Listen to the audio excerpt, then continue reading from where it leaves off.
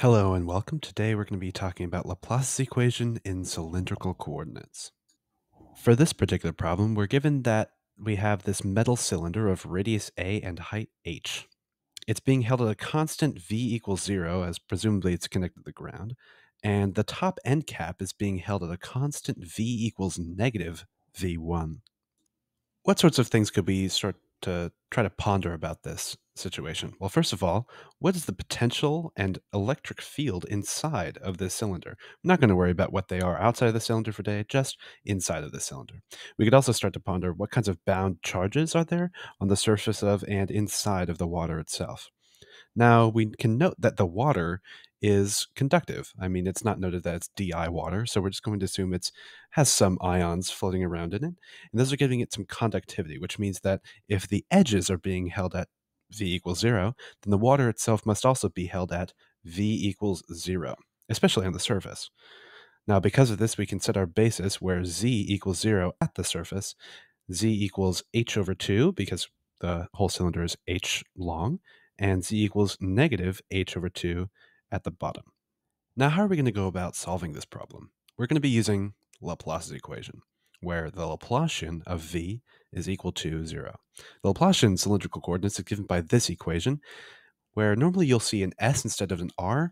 We'll be using R for this video just because a capital R is a little bit more distinct from a lowercase r. To solve this partial differential equation, we're going to be splitting up into a series of ordinary differential equations with one variable each. To do this, we'll be using the ansatz that V of R theta, phi, and Z is equal to some function R of R times some function capital phi of phi times some function z of z. Next, we'll be plugging in v into our del squared equation to give us del squared v is equal to 1 over r d dr of r times dv dr, which is r times, now let's note, ddr operating on this whole equation here, this does not depend on r, and this does not depend on r. So we're just going to get r prime times those two. So it's going to be r prime times phi times z. Then likewise for the next part, we're going to get plus 1 over r squared times d2 d phi squared operating on this whole thing. Again, phi is the only thing that depends on phi, so this is going to give us r phi double prime times z. And lastly, we have just a lone d2 dz squared, which gives us r phi z double prime. Simplifying this equation down further, we're going to get the following, well, after some derivatives and algebra, we get this equation right here. Now, on its own, it doesn't look like this helps very much, but if you look a little closer, we can notice that each of these terms are still grouped into these terms z, phi, r, z, phi, etc.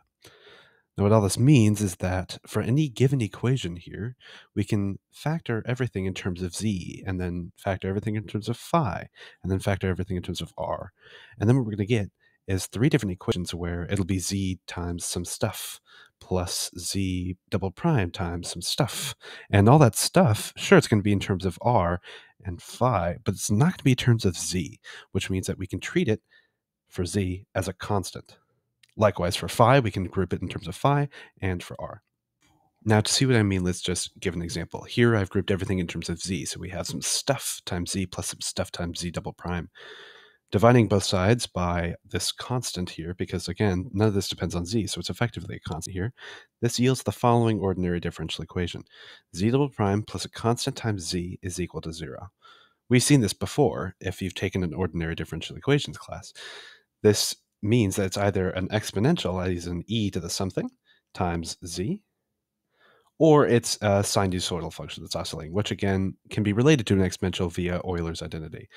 So here we can start with the ansatz that z, the function, is equal to some constant times e to the kz. And that will yield us that z double prime is equal to k squared z. Let's hold on to that for right now. for the future, but let's also use it real quick. Z double prime, plugging this in here, gives us k squared plus a times z equals 0, which means that a is equal to negative k squared. Now here we have to pause. Is z sinusoidal or exponential? Let's look again at our graph or our visualization here. We have the potential is 0 at z equals 0, and it is decreasing to some v equals negative v1 up here, which in my mind makes me immediately think exponential. And while it could still be sinusoidal, let's say just for argument that it's exponential. And we'll see later on that this works out and gives us a correct solution. So you can go on your own and try it for sinusoidal, but let's just continue with this. Now, since z is an exponential function, we can say that k is an element of the real numbers. If it was complex, then we would get an oscillating sinusoidal function. But here we have that z is equal to c1 times e to the kz minus c2 e to the minus kz. Now, we also know that the potential is 0 at z equals 0. So we can use that boundary condition to say, hey, 0 is equal to c1 times this whole term at z equals 0 is 1 because it's e to the 0. And then that's plus c2. What we can then notice is that C1 equals negative C2, and we'll just rewrite this. We'll get rid of the subscripts up here, and we'll replace this with a minus. Now, looking at this looks a lot like sine h.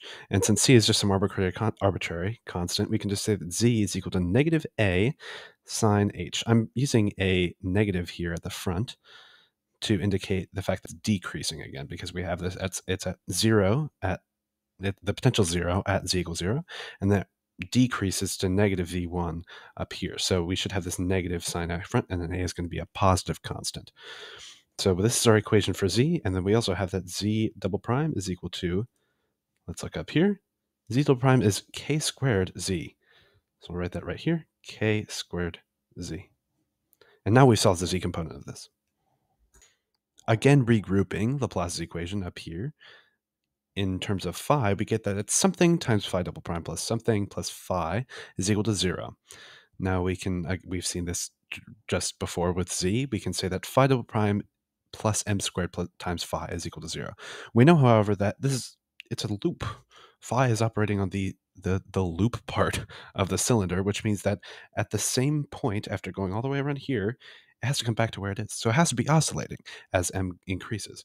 So we have that phi, let's start off with non-stat, so we get to the point that phi is equal to some constant am times cosine plus a constant bm times sine, all of this of m phi.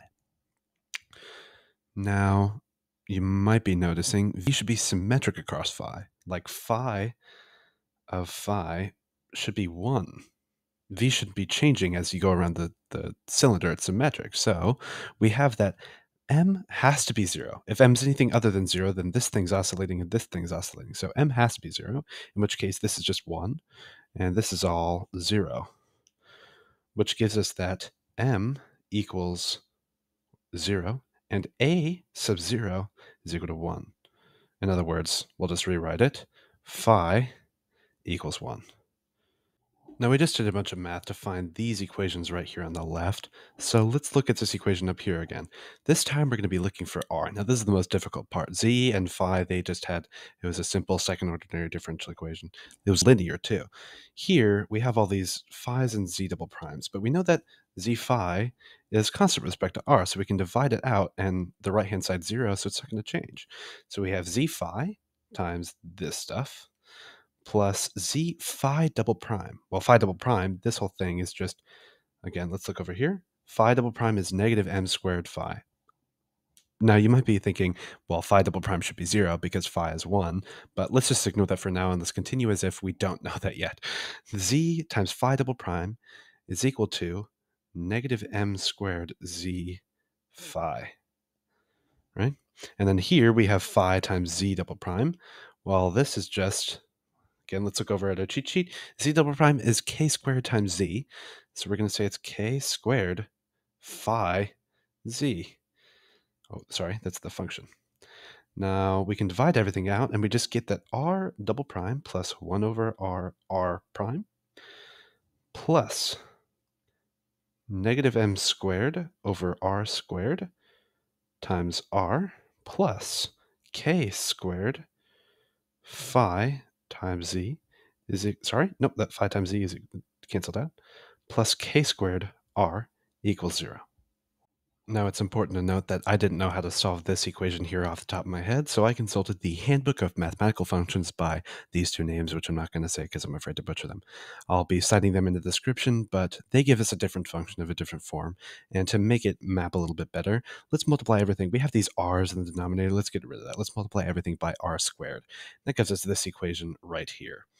Now, if we run the substitution p equals kr, we get exactly the function that the handbook states, which is this. This is called the Bessel equation, or Bessel's equation, and its solutions, there's a lot of them.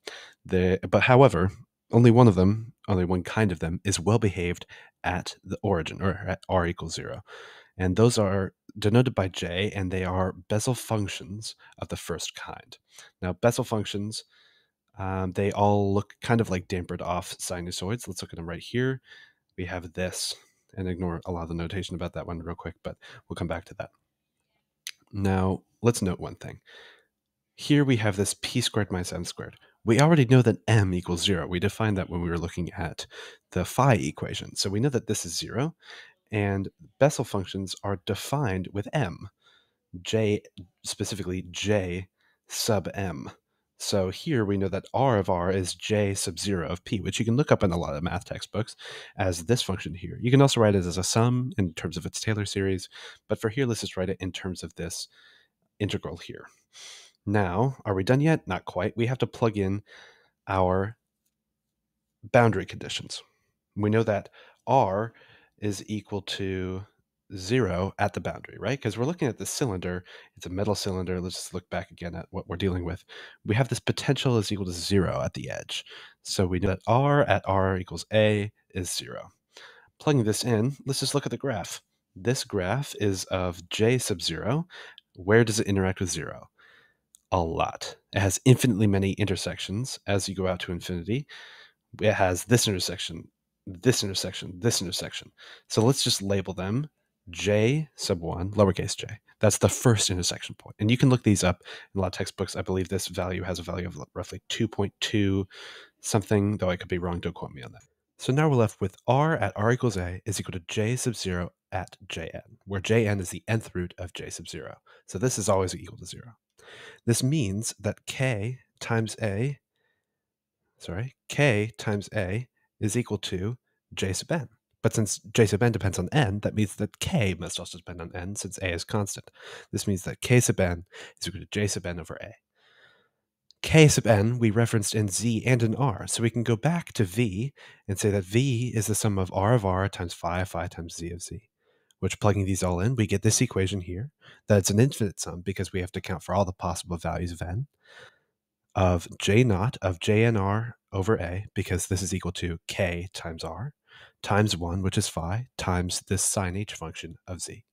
So let's recap. We started off with Laplace's equation and cylindrical coordinates and a nonsense that v was a product of three functions. We then derived that v, the potential, is equal to the negative of a sum from n equals 1 to infinity of a sub n, a constant, times a function of k sub n. The issue is we still have this a sub n, which we don't know, so we're going to have to use our last boundary condition, the fact that the potential is equal to negative v1 at the height of z equals h over 2. Plugging this in and multiplying the left and right sides by negative 1, we get that the potential v1 is equal to this infinite sum from n equals 1 to infinity of a sub n times a function. The issue is we still have this a sub n. Now, I wasn't able to find this again on my own, so I had to do some more research and ended up finding some lecture notes from Richard Fitzpatrick at the University of Texas at Austin. I will link them in the description. In his notes, he uses a potential that depends on phi and r at the top of the cylinder. However, for our situation, it's a lot more simple. Regardless, plugging in what we have into what he has, we get a sub n is this very large function. And therefore, we finally have our potential equation. Now that we have an equation for the potential inside of this airspace that's not water inside of our cylinder, we can start to ask what the electric field is inside here. We know that the electric field is just the negative gradient of the potential, which is written out here as negative r hat times dv dr. minus z hat times dv dz. Now there could also be a phi hat component here, but again, remember that this situation is symmetric, and dv d phi is going to be 0 because there's no phi aspect in v.